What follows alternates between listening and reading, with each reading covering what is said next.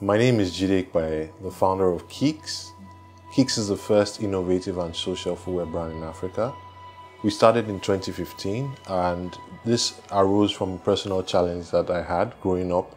I am currently a size 48 for shoes. So by the age of about 15 or thereabout, I was struggling to find shoes that I would really like. I mean, I could find shoes that were my size, but they were not the right type of design.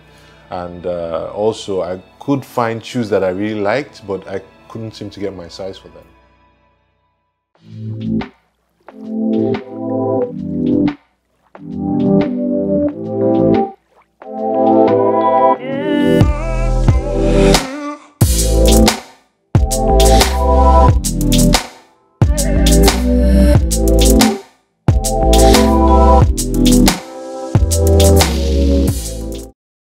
So in 2015, I decided to learn how to make my own shoes, and I embarked on a journey. I went to Netherlands to study how to make shoes in a school called SLEM, and over a couple of weeks, I learned how to make sneakers.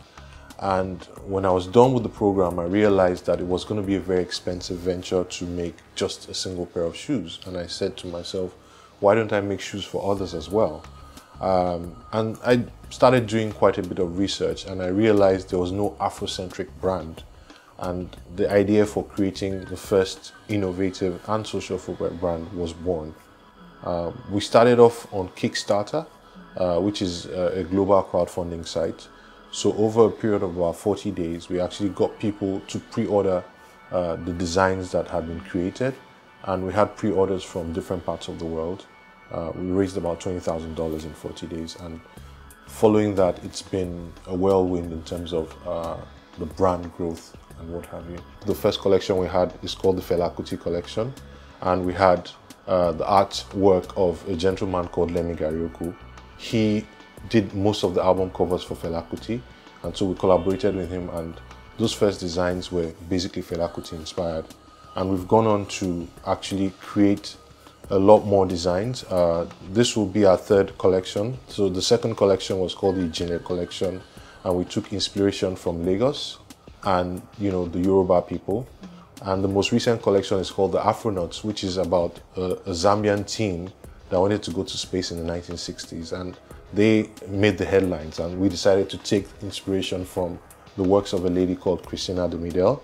She is a photo documentary artist, and she documented the story, and so we got inspiration from our work and we infused that on the shoes. So we have a sort of newsprint type story design on the shoes.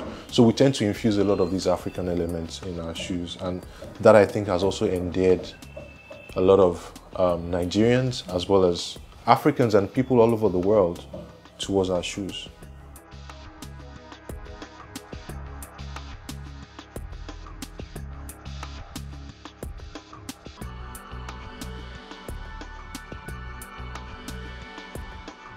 What I love most about my work is finding people who appreciate what it is that we do. I mean, these days, we see our shoes all over the world. I mean, somebody's in Kigali, somebody's in Guadeloupe wearing our shoes. We have people wearing it in South Africa, and the ability to also identify the product. I mean, we've tried to be very unique in our own ways in terms of how we design it.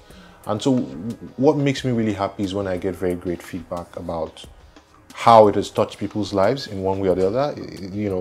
The idea is not just to buy shoes, but to give them products that will make them feel good and inspire them as well. And we also got a social side to our brand, so we also give back to a social project, which is called Dustbin Estate Project. So for us, it's very important to be able to enrich people's lives through our products and inspire them. And I think that's the fun part of the job. Recently, we decided to launch a Keexs affiliate stroke influencer program.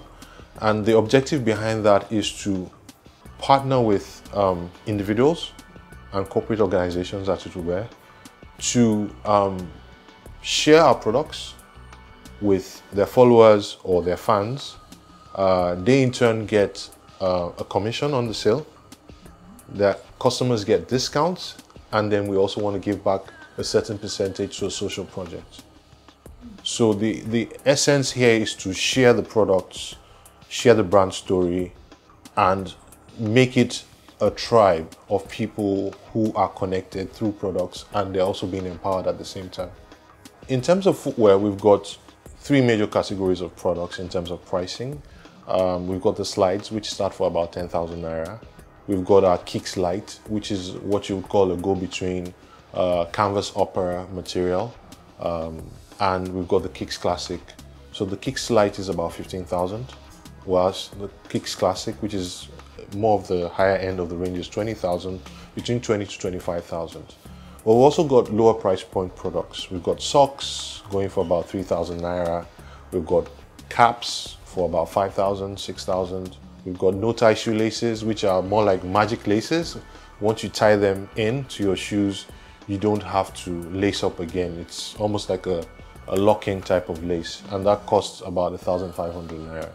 So we've got a wide array of products, but they're all tailored more around athleisure type products. As a brand, Keexs has a lot of challenges.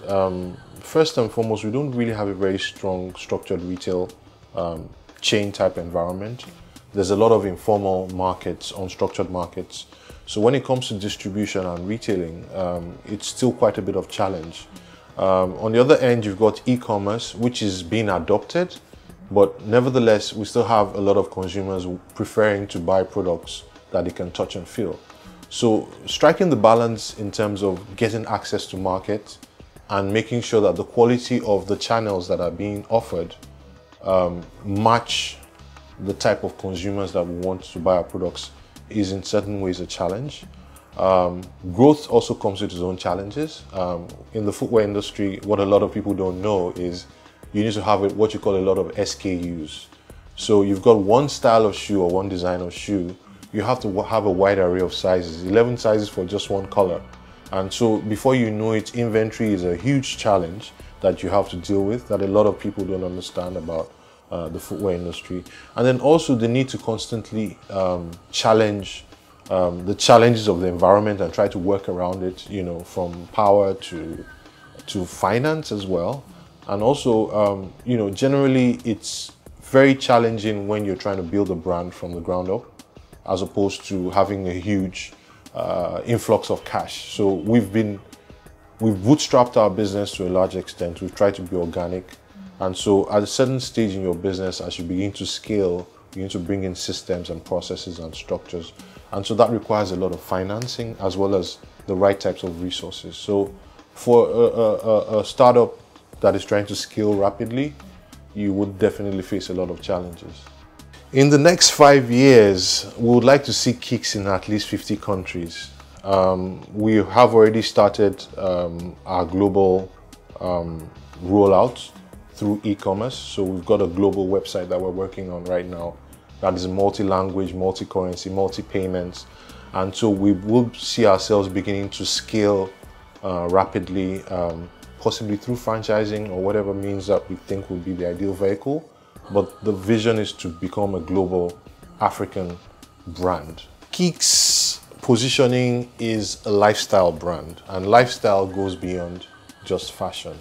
Lifestyle means it becomes a part of the everyday life of the people, the tribe that we are talking to. So it becomes a part of you, it becomes a way of living. And that's where we're trying to get to.